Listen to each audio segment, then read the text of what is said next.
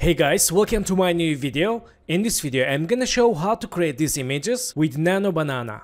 Let's get started.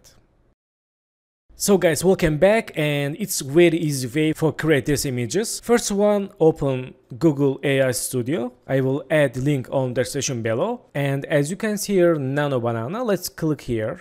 Delete this text and paste here prompt.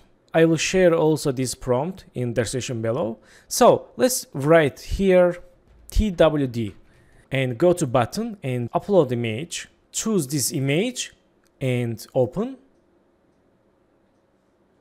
and click run. So waiting for generating image. Okay, here we go, it's done. Let's open image. Nice, very good.